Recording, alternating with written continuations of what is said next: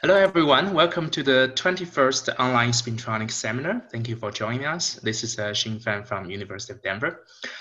It's a unconventional time for our online Spintronics seminar. I hope you have enjoyed your dinner, or are enjoying your dinner right now. So today's talk will be the fourth IEEE distinct lecture we host online, and the last this year. It's my great pleasure to introduce our speaker today. Professor Masashi Shiraishi received his PhD degrees from Kyoto University in 2003. He was a researcher in Sony Corporation Research Center before joining Osaka University as an associate professor in 2004, and then full professor in 2010. Since 2013, he has been a professor at the Department of Electronic Science and Engineering, Kyoto University. He was a guest scientist at Max Planck Institute, a guest professor of University of Regensburg, and a researcher of JST Presto program between 2007 and 2011. Professor Shiraishi has over 150 peer-reviewed publications and received many awards, including the Outstanding Research Award from the Magnetic Society of Japan and the Commendation for Science and Technology by the Minister of Education, Culture, Sports, Science, and Technology. So without further ado, Professor Shiraishi, please go ahead with your talk. Thank you very much. So first, I thank all of you to join my talk in an unconventional time. And I'm really looking forward to giving a talk, giving my first experience to give an online talk. And of course, I greatly thank Shin and Kirill for organizing this great seminar in an online form. So today's topic is spins in low-dimensional material systems, and especially I focus on transport, gate modulation, and conversion of them. So before starting my talk, so please allow me to give a short introduction of the activities of IEEE, because this is part of my distinguished lecturer talk, and IEEE strongly requested me to show this slide before starting the talk. So unfortunately, as you know, so because of the COVID-19 issues, many conferences such as Intermag, MMM, canceled or held only in an online form. But actually, IEEE is organizing many important, significant conferences. And also, IEEE organizes free summer school for graduate students. So this year, unfortunately, this was canceled, but hopefully from next year, many people can join and enjoy the summer school. And the distinguished lecturer program is, of course, an important part of the activities. And I'm belonging to this program. And IEEE published some important papers, and please submit your latest and interesting cutting edge achievements to these journals. Okay, so I can be more relaxed, and I start from the introductory part. So I think most of the audience are working in the field of spintronics, and I can be more brave to cut some parts, but I emphasize that spintronics is a field of controlling spin degrees of freedom in solids, mainly in solids. Sometimes in liquids, but mainly in solids.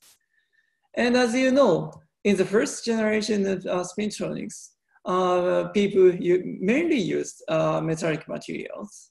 And they discovered very significant effects such as GMR and TMR, which opened this new field, spintronics. In the second generation, semiconducting materials became the important part of the materials in spintronics, and dilated magnetic semiconductors, and the realization of spin transport in inorganic semiconductors. These things are main research topics in the second generation of spintronics.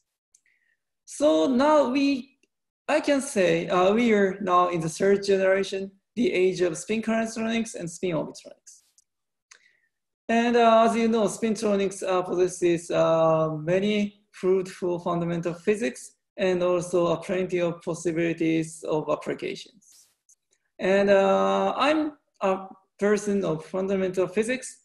I'm much interested in propagation of spin current and also topology in solids, because we can realize, we can expect such kinds of spin momentum locking on the surface of topological insulators. And also I'm interested in spin car electronics, which is a fusion of car electronics and spintronics. But of course, I should emphasize that the spintronics has many possibilities of practical applications. So in this sense, spintronics is regarded as one of the pivotal technologies as beyond seamless electronics. So in modern spintronics, transport, control, and conversion of spins, these are very, very important. So to realize spin transport, people often use this electrical method or dynamical method, and of course sometimes optical method, and also spin car electronics methods. Some gradation is used. So to control spins propagating in solids, so there are many potential ways. So the most orthodox one is solid gating, as in the CMOS devices. But of course, external magnetic field allows the control of spins. So more recently, these two are becoming rising star to control spins. One is ionic gating, which allows efficient application of strong electric field to the solids as a surface of the solids, and due to the efficient charge accumulation. The other is SOI proximity. So I explain it later in more detail, but we can transfer the spin orbit interaction to the light elements, which has a very small spin orbit interaction. So because, as you know, the spin is non-conservative physical quantity, we need to convert it to the other physical quantity to detect it. So for this purpose, people often use this potentiometric method. This means conversion of spins to the electric current or electromotive forces, and also inverse spin Hall effect, which is attributed to the spin orbital interaction in solids. We often use this effect. So when we look back the chronicle of materials quest in Spintronics, so this is a rough sketch of the quest, of the chronicle. So in the first generation, people often use light metals such as cobalt, copper, aluminum, silver, and so on. So in the third generation, along the spin orbitronics directions, so heavy metals such as platinum, tungsten, bismuth, these materials are attracting great attention. So along the spin currentronic direction, so in the second generation, group 4 inorganic semiconductors such as silicon and germanium, in addition to C5 compound semiconductors such as gallium arsenide are often used. And more recently, in the 21st century, as you know, graphene and TMDs, such kinds of atomically-flat materials are attracting great attention in the field. And of course, the topological insulator is one of the most significant one. And oxide two-dimensional electron gas systems, this is also. And if I'm allowed to be more brave, so ultrathin metallic materials, this is also becoming an interesting and important material stage for modern spintronics. So you can recognize that these materials are low-dimensional materials, and this is the reason why I gave a talk today. So here in my talk, I'd like to emphasize the importance of such kinds of novel exotic material systems in modern spintronics. Of course, along the spin orbitronics direction, TMDs and topological insulators, which have a sizable spin orbit interaction, they are very important in modern spintronics. So in the third generation of spintronics, so we have been using the bulky materials, bulk metals and bulk semiconductors, but more recently, people are shifting to the more exotic way, namely the utilization of low-dimensional material systems. This is a recent trend of modern spin current electronics and spin orbitronics. Okay, so let's have a closer look about the details of the possible materials in modern spintronics. So the first example is atomically-flat materials. This is originally two-dimensional materials. Of course, graphene is the most important, is the most significant in 21st century in condensed matter physics. And as you know, the group of Groningen achieved the first room temperature spin transport in single layer graphene. And after that, there are millions of papers related about the spin transport, charge transport, or some interesting physics topics. And but at that time, people did not expect that the spin conversion can be realized in graphene, because graphene consists of only carbon atoms, and the carbon atom is a very light element. Of course, the atomic number of carbon is just 6.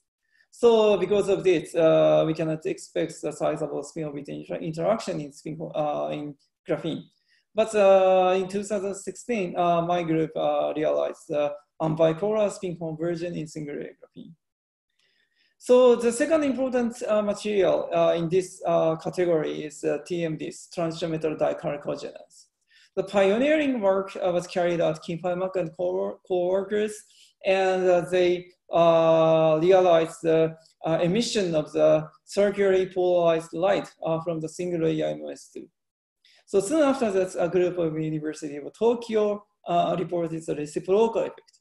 They illuminated the circularly polarized light to the single layer MOS2, and they observed a vary Hall effect. So in this sense, the TMD is a very good stage to investigate the varietronics. So my group was hesitating to join this interesting field, but we slowly joined this field. And this is the first paper from my group related with the TMDs in the field of spintronics. And in that paper, my coworker, Dr. Gupta, realized the formation of very small Schottky barrier height between ferromagnetic electrode and single layer MOS2. So the third important material stage is a van der Waals heterostructure, artificial heterostructure system. So in this system, we can realize the fusion of TMD and graphene. And here I show only a limited number of important results. And in all of them, say, combine the TMD and graphene shown here. And because of the formation of such kinds of van der Waals heterostructure, proximity in this spin-orbit interaction is generated even in graphene. So this SOI comes from the TMD. And because of this, in-plane spin lifetime is much shorter than that along the in-plane spin lifetime is much shorter than perpendicular spin lifetime because of the artificial SOI in graphene. So in this sense, this van der Waals heterostructure can be the other good material stage for spin current electronics and spin orbitronics. So the second important low-dimensional system is the Rush-bar splitting system in hetero interfaces. So the pioneering work was carried out Christian Nass and co-workers, and they reported great large Rush-bar splitting appearing in the bismuth-silver interface. And because of this large Rush-bar splitting, we can expect efficient spin conversion in the system as theoretically predicted by Edelstein in this small paper. And group of France actually realized the first spin conversion by using this Rush-bar Edersheim spreading. And this is their device structure. They fabricated such kind of multi-layer system. So bismuth is here, silver is here, and permalloy, which is the spin source, is sitting here. And spin current is injected from permalloy to silver bismuth system, and spin current reaches to the silver bismuth interface. And because of the large Rushbar splitting, spin-dependent splitting, the injected spin current is converted to the charge current, of which direction is uniquely determined. And this is experimental a demonstration of the observation of the Rushbar-Edersheim, inverse Rushbar-Edersheim. And my group carried out the similar work by changing stacking order in order to estimate, quantitatively estimate the Rushbar-Edersheim length, which is the index of the spin conversion efficiency in this system. And of course, as topological insulator is an important Rushbar splitting system. So this cartoon shows what the topological insulator is. As you see, so the surface is metallic, and this is pseudo to this system, and the bulk of the topological insulator is insulated. And this is a band structure. So the bulk band is a typical conventional semiconductor-like band structure, but these two Dirac-like linear band, they come from the surface state, and more importantly, each band is spin polarized. And because of this spin polarization, spin and momentum are completely locked. And due to this, we can expect such kind of very unique spin momentum locking band structure. So because the topological insulator is consisting of heavy materials, and of which Chern number is non-zero, meanwhile, the vacuum is a usual, of course, vacuum is a very usual, and vacuum and the Chern number is zero. And because of the discontinuity of the Chern numbers between vacuum and topological insulator, such kinds of interesting band inversion takes place. This is a very important message in this part. The third important system is 2D. So I show one great example carried out by Albert Felt and co-workers, and they use lanthanum aluminate, strontium titanate heterostructures. So because of the strong Rushbar field in between LVO and STO, very efficient spin conversion can be expected. And in fact, they observe the efficient and gate-tunable spin conversion by using this system at 7 Kelvin. The point is the extremely large dielectric constant of strontium titanate. So of course, this is a very interesting, important work. And but my group were also interested in this material from the other point of view. So we recognize that at room temperature, the dielectric constant of the STO goes down rapidly, and this allows a weak Rushbar field at the interface, even though the two-dimensional electron gas is still alive, still existing at the interface. So we injected spin current from permalloy by the spin pumping method, and spin current is generated in the two-dimensional electron gas system. And the spins are propagated in these 2D and reach to the heavy metal electrode and converted to the charge current by the inverse spin folders. This is our experimental strategy. And actually, we observed this sizable electromotive forces. And we estimated, this is the first demonstration of the room temperature spin transport in oxide 2D. And the spin diffusion length was estimated to be about 300 nanometers. And these works opened a new field of oxide spintronics. And of course, we are not allowed to forget about this very traditional important 2D systems, gallium arsenide based. And a group of Regensburg intensively studied this material systems. And they reported extremely large magnetic resistance, which is attributed to the resonant tunneling. And also in a group of Japan, reported the generation of persistent spin helix state generated in these 2D systems by controlling the Rushver and Dresselhaus type spin orbit coupling constants. So the latest, the newest material stage is metallic ultrathin metals. So this here I show one example, 2 nanometer thick platinum.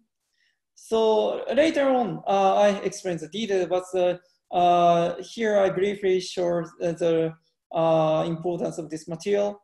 And as you see, by tuning the gate voltages, we can control resistance and also inverse spin Hall voltage. So in the last part of my talk, I explain it in more detail.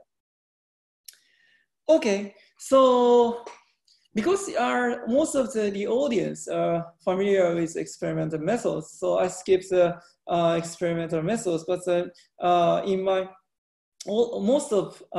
most of my studies, I use the electrical potentiometric method and spin pumping methods. And today I give 2 selected topics. One is spin detection in topological insulator. The other is spin pumping into ultrathin metallic materials where tunable spin orbit interaction can be realized. Okay, the first example is a topological insulator. And as you know, so topological insulator is a new class of materials in 21st century, and the spin momentum locking attracts many people in spintronics like me. And the first important milestone is the detection of the surface spin polarization expected like this. So as you see, the upspin goes to the left, the downspin goes to the right. So this is completely the pure spin current form. And to detect such kinds of spin polarization, this was the first milestone. So to detect the surface spin polarization, we prepared such kinds of setup. So the middle wire is a ferromagnetic, and these 2 are non-magnetic wires. And we injected electric current by using this circuit. And the magnetization of these ferromagnetic electrodes is controlled by the external magnetic field. And of course, this is a wire, and such kinds of coercive force can be realized by using such kinds of narrow wire. And as you know, so when we fix the direction of momentum, k vector direction, so spin direction is automatically determined. This is what the spin momentum locking means.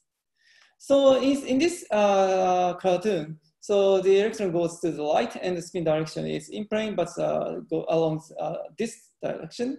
And by controlling the magnetization direction of these ferromagnetic electrodes, we can detect the direction of spins, propagating electrons by the potentiometric way. So of course, when we reverse the momentum direction, so the spin direction is automatically reversed. So this means we can expect such kinds of magnetic resistance as a function of the external magnetic field by using such kinds of device, and by controlling the current injection direction. So this is a strategy. So we fabricated such kinds of device. So we use BSTS, the 3-dimensional bulk insulative topological insulator, which was provided by the group of Professor Yoichi Ando of University of Cologne. And we exfoliated this material, and we transferred the flake to the SiO2 substrate, and we equip these kinds of thermal electrodes and also non-magnetic gold electrodes. So here I show the temperature dependence of the resistivity of BSTS and also bismuth selenide as a control. This is a control sample. As you may know, so BSTS is a bulk insulative topological insulator, which means a Fermi level is located in between bulk conduction band and valence band. And only surface Dirac band is touching with fermi level. Meanwhile, bismuth selenide is not the bulk insulative topological insulator, which means fermi level is located in the bulk conduction band, like in the degenerate inorganic semiconductors. So because of this, we can expect the detection of spin polarization only from bismuth BSTS. And as I show here, so the temperature dependence of the resistivity of BSTS is a typical topological insulator one, but that of bismuth selenide is a usual metallic one. So from this fact, we can conclude that the bismuth BSTS in this work is really bulk insulated topological insulator. So by using the BSTS device, we try to measure detect the magnetic resistance effect. And first, we try the measurement at low temperature, 4.2 Kelvin. And when we injected the electric current of plus 100 microampere, such kinds of magnetic resistance effects was observed. So the important is the sign reversal of this magnetic resistance effect by changing the polarity of the electric current. And in fact, as when we change the polarity of the injection electric current, the polarity of the magnetic resistance was also reversed. So this is a very important evidence of the successful detection of surface spin polarization of BSTS. So here you see a small drop of the magnetic resistance. So this is attributed to the detection of AMR, anisotropic magnetic resistance, which appears in the ferromagnetic primarily narrow wire. So next, we change the temperature to 300 Kelvin. Unfortunately, we did not see the magnetic resistance, but just we detect the AMR effect. But the detection of AMR is also the other proof of the other proof that our experimental setup works as designed. So this is the temperature dependence of the magnetic resistance effect. And at that time, the magnetic resistance effect goes down as a function of temperature. And the magnetic resistance disappeared around 150 Kelvin or something like this. So next I show the control sample, bismuth selenide. So even though we cool down the sample to 4.2 Kelvin, only AMR effect was observed. And of course, nothing appeared at room temperature. So this is physically natural because the bismuth selenide is not the bulk insulative, and fermi level does not touch with the does not merely touch the surface Dirac band. So this is a reason why we did not observe the magnetic resistance effect due to the topology of the topological insulator. But of course, the next challenge is the detection of the topological signals at room temperature. And for this purpose, my great collaborator, Associate Professor Ando, visited Dr. Felix Casanova's group in San Sebastian and carried us joint research about this topic. So to detect the surface spin polarization at room temperature, we fabricate such kinds of device.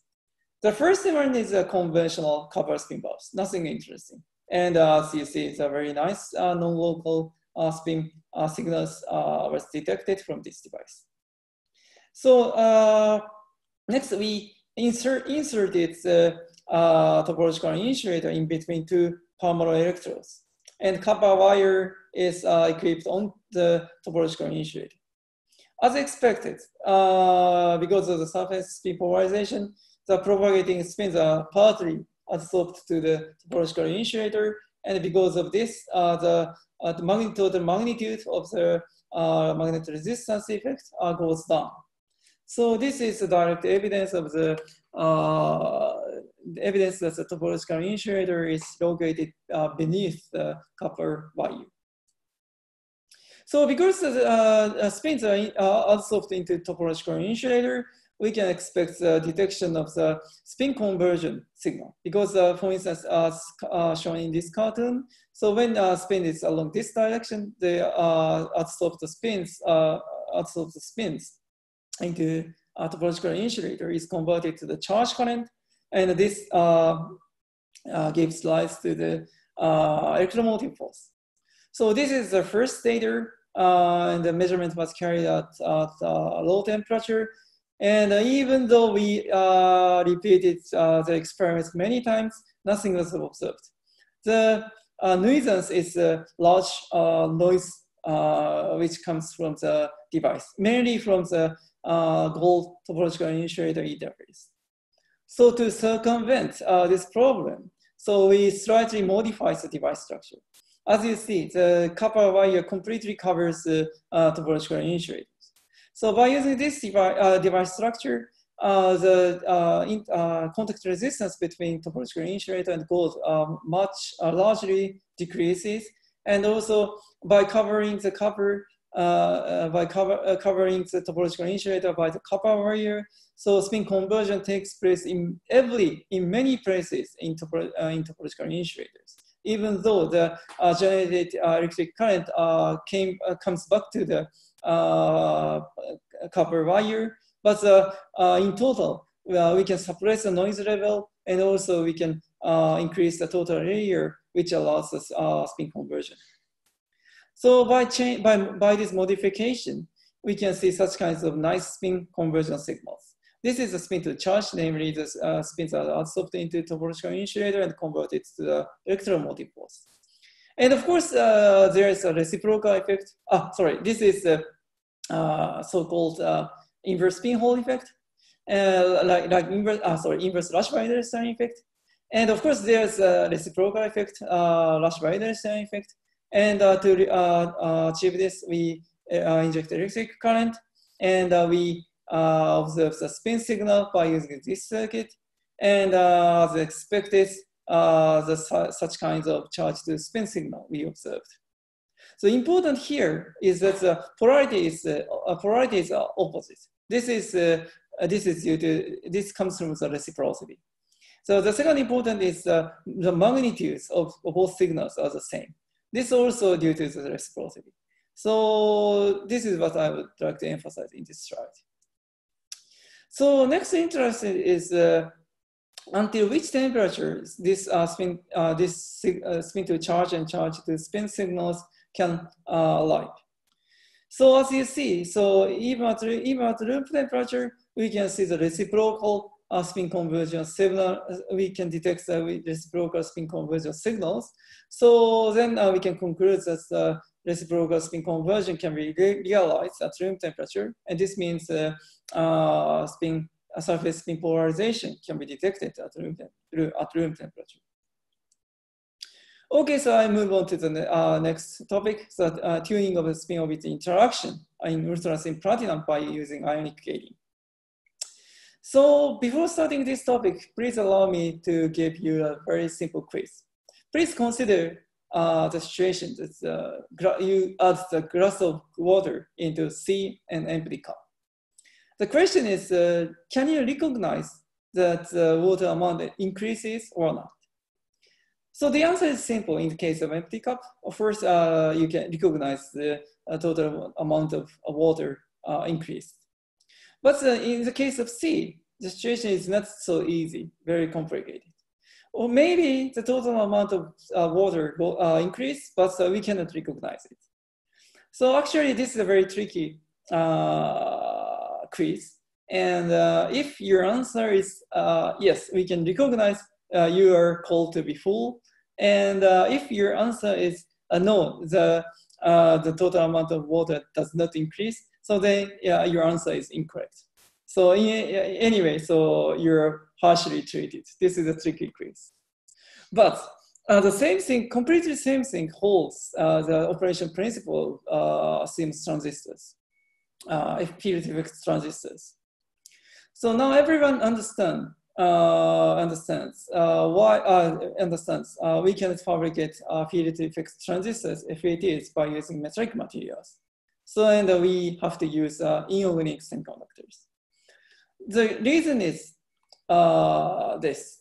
So metallic materials possesses sufficient amount of charges, and even when we apply very strong gate voltage, which allows a very large density of charge accumulation, so that conductivity does not change greatly. So in ionic semiconductors, the intrinsic carrier density is very small, and by applying very large gate voltages, so the total number of charges can be greatly modulated, and this allows the modulation of conductivity. This is a basic operation principle of the field effect transistors. So, but my curiosity was towards what happens if we can fabricate very thin metallic material in which only a limited number of carrier is. And also, what happens by applying very strong gate voltage, namely very effective gating, which allows the dense carrier accumulation to the system. So by combining this, what happened? So this was my curiosity. So actually, such kinds of ultrathin film is becoming an important material stage. And I show one example carried out by Professor Teruo Ono's group. And they fabricated such kinds of ultrathin cobalt layer, and hafnium dioxide is equipped onto the cobalt layer. And surprisingly, the Curie temperature of this thin cobalt goes down rapidly as a function of thickness. And more surprisingly, by applying gate voltages, the Curie temperature of this 1 nanometer cobalt was largely modulated. So this means that ultrathin fusion of a gate voltage and ultrathin film allows the changing of magnetic properties. So soon after that, the same group reported the more drastic control of magnetization as a function of gate voltage and by using ionic liquid film. So my interest is what happened. I expect it's a modulation of resistivity and hopefully spin-orbit interaction if we use heavy metals by combining non-magnetic heavy metals and ionic gating. And this is this cartoon shows the device structure which we used. So we use E substrate as a spin source, ferromagnetic, because E is a ferromagnetic insulator. And we evaporated the ultrathin platinum film on the E. And ionic liquid is equipped on the ultrathin platinum film. And gate voltage is applied via the ionic liquid. So this is the name of the ionic gel which we used, and the name is cryptographically complicated, so I skip it. But such kinds of ionic gels allows us to apply the very strong electric field to the adjacent solids, because the electric double layer is formed on the surface of solids, and the thickness of the effective double layer is 1 nanometer. Which allows a very, this means the capacitance of the electric double layer is is extremely large.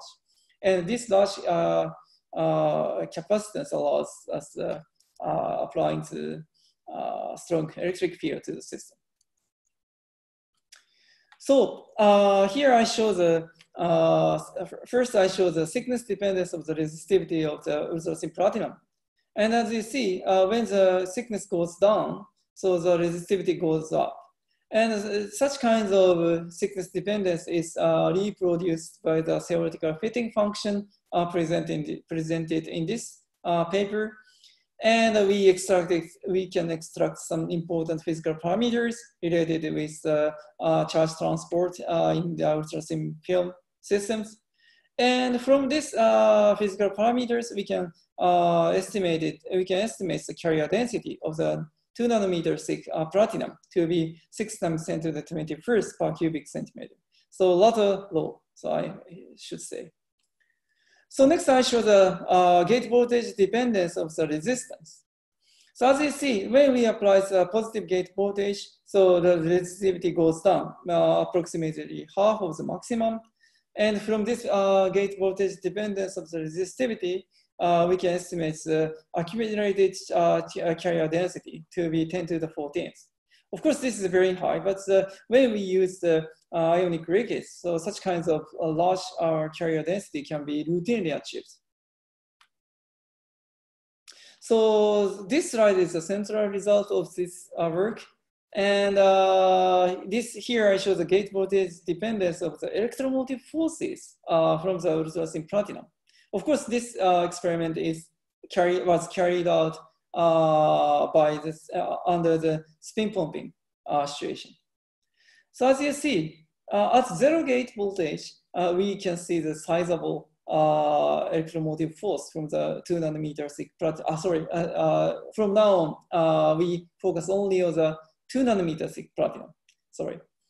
And at 0 gate voltage and minus 1.4 voltage, we see the sizable electromotive forces. But when we applied positive gate voltages, the electromotive forces go down and finally almost missing. So this was a very surprising result to us. So to understand the physics behind, so we consider the mechanism as follows. So first, so I emphasize that the electric current generated by the inverse spin Hall effect is described as such kinds of function as a product of spin Hall conductivity, spin current density, and tangent hyperbolic. Because our platinum is very thin and very resistive, so the spin from this investigation by the Spanish group, so the spin diffusion length is quite short, and because of this, this tangent hyperbolic term can be regarded as unity. So next, we plotted the gate voltage dependence of the normalized electric current. So because inverse spin Hall effect is the effect of generating electric current, not generating voltage. This is the important point. Because electric current is generated by the scattering of spin current. And if the normalized electric current does not exhibit the gate voltage dependence, so this means the spin Hall conductivity is constant. But in fact, the normalized electric current exhibits a large, very significant gate voltage dependence. So this means the spin Hall conductivity is modulated by the gating. So of course, the previous work by Felix Casanova and co-workers reported the conductivity, the relationship between conductivity and spin Hall conductivity. And in that report, they claimed that the spin Hall conductivity is almost constant within this scheme. However, we consider, if we remember the universal relationship between sigma xx and sigma xy, here sigma xy is regarded as an anomalous Hall conductivity or spin Hall conductivity. So their experiment, they are at the one border of intrinsic regime. So however, in our case, because our platinum is very resistive, so we are at the other border of the intrinsic regime. And in this border, the spin Hall conductivity is largely dependent on the sigma xx conventional conductivity. So because we are in the intrinsic regime, So the Contani's work strongly help us to understand the physics behind. So this result shows the this results can be regarded as the conductivity dependence of spin hole conductivity, and Sagasta's work is around this region.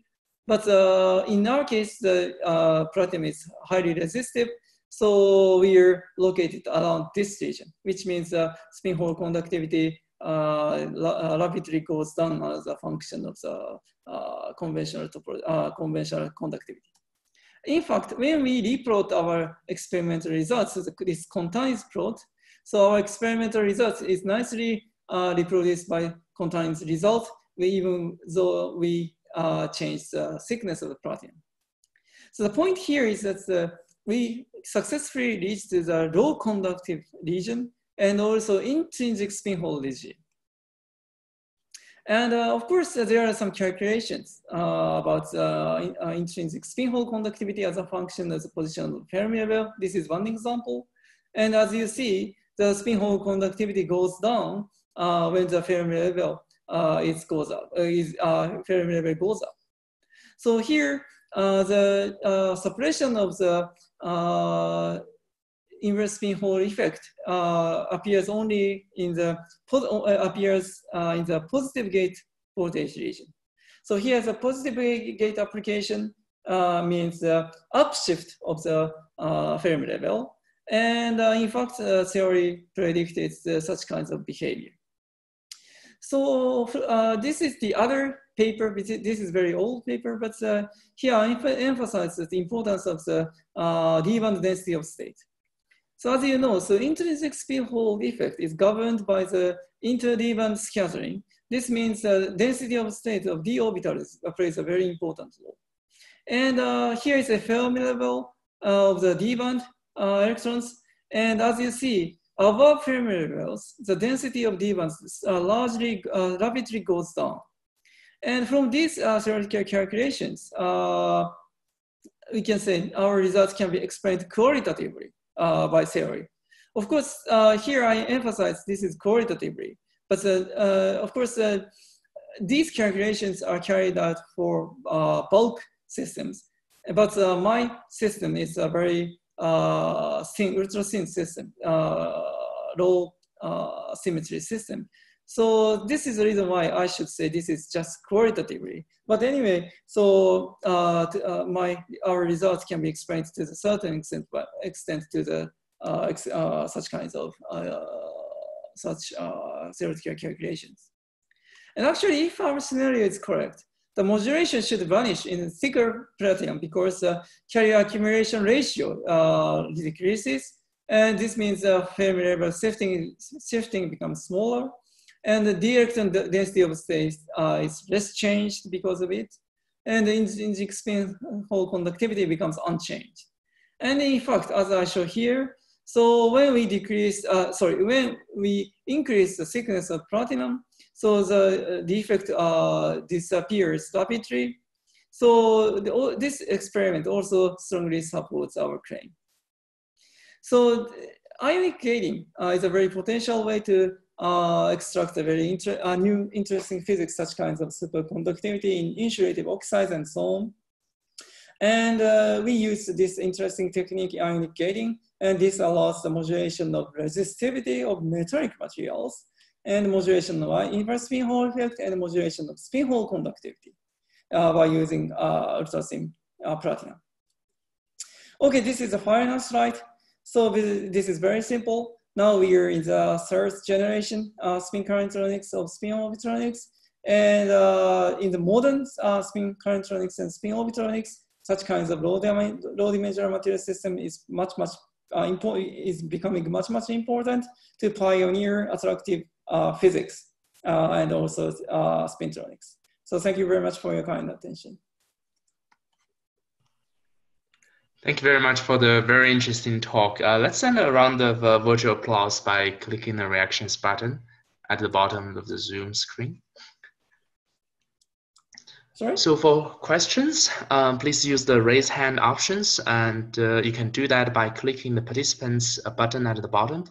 And in the pop-out menu, you can click the raise hand. It should be at the bottom of that pop-out menu.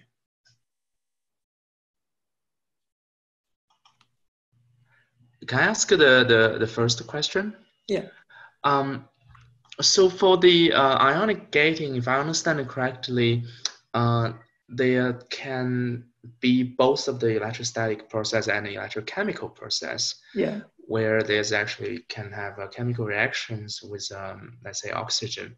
In your system, it's platinum, so it's probably very resistive to chemical reaction. But have you checked that? Do you have any electrochemical process in this ionic gating? Yeah, that's a very good question. So first, ionic gating sometimes attacks the surface of metallic films. And my ongoing work is such kinds of gate-tunable spin conversion by using copper and palladium. And but when we use copper, copper is not so tough material comparing with platinum. And when we apply the large gate voltages, so the surface of copper is easily oxidized or some chemical reaction takes place. So we should pay much attention to control the magnitude of the gate voltages. But luckily, in case of platinum, because platinum is very tough, so even when we apply the 2 volt to the system, so the surface does not react. And in fact, when we apply the 2 volt and inverse pinhole effect was missing, then we come back to the 0 gate position, but the signal is still alive. So completely result is reproducible. So in this sense, I can say, at least for platinum, the system is stable. Thank you. Have you checked the speed of this ionic gating? Of course, yeah, of course. Because in order to stabilize the ions, so we have to wait a couple of minutes. So typically we wait 30 minutes before starting the measurements. So yeah, and also we slightly decrease the temperature. This is not so important, but to enhance the stabilization, we slightly decrease the temperature. I see, thank you. Do you have other questions in the audience?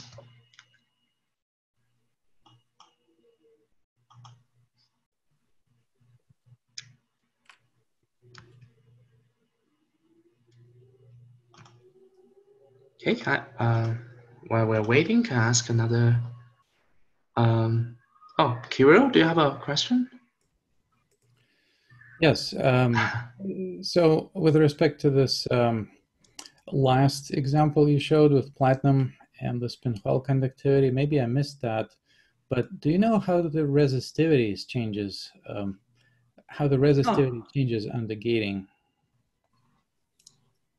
Okay, this is not resistivity, but resistance, but probably the same. So this is a gate voltage dependence resistivity. So at 0 gate voltage, the resistance is about 2000 ohm, 2 kilo ohm. But when I apply the 2 volt, the resistance goes down about the half of the maximum. So I think this is mainly due to the low carrier system. How to say? As I mentioned, yeah, our platinum is a low carrier density system, 6 times 10 to the 21st. So of course this is lower comparing with the conventional metallic systems, but some of you know, platinum is famous for the low carrier density system because the Fermi level of platinum consists of 2 parts. One part is coming from the S-like electrons and D-like hole. The other is the D-like holes. And the contribution is 0.6, maybe. So just a moment, I can show the slide. This one, yeah. This is better. Maybe this is better. Yeah. 0.41 6s electrons per platinum atom due to the contribution of the whole band, D-like whole bands. So, and experimentally, so the carrier density, carrier number of platinum is reported to be 0.24 conduction electrons per one atom. And from this fact, our estimation is not physically unusual, I think. So you think that this downward slope in the resistivity as you go to positive gating comes from the fact that the Fermi level is pushed above the D band in platinum? Is that? Yeah, so mainly yes. So we suppress D band contribution by the positive gating.